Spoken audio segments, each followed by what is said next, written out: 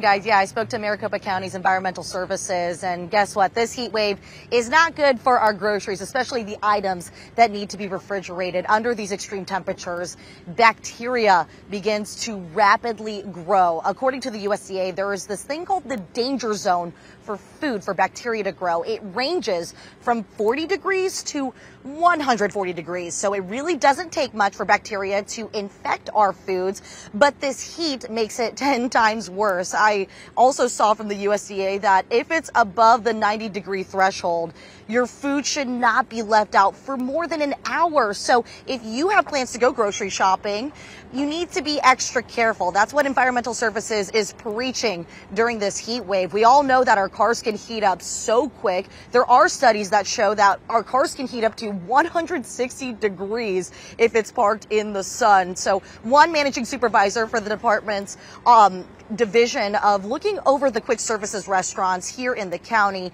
he says there's so many opportunities for our cars to infect our foods because of this heat. And he says bacteria growth is possible for a variety of the grocery items that we shop for. Think of all of it. Don't neglect your meat. Don't neglect your milk. Don't neglect your eggs.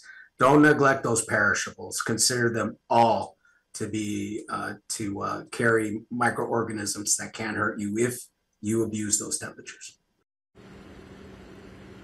This kind of bacteria growth can lead to foodborne illnesses like salmonella happening. So, this is no joke. We actually heard from Colton throughout this morning that he left some bananas in his car, and in like 15 minutes, they turned black. So this is the real deal. So they're really saying that all you need to do to, keep your food safe if you're going to the grocery store this week is to plan ahead. Make sure, that you're parked in a shaded area if you can, to keep your items cool. One really good tip that was recommended was keeping a cooler with you in your car, so that way those refrigerated items can go inside the cooler, so that way it can stay at a good temperature if you're trying to head home. But then, of course, don't make grocery shopping the first thing to do on your to-do list, especially if you have multiple stops throughout the day today. Yeah, that ice cream is not going to be ice cream by the time you get home.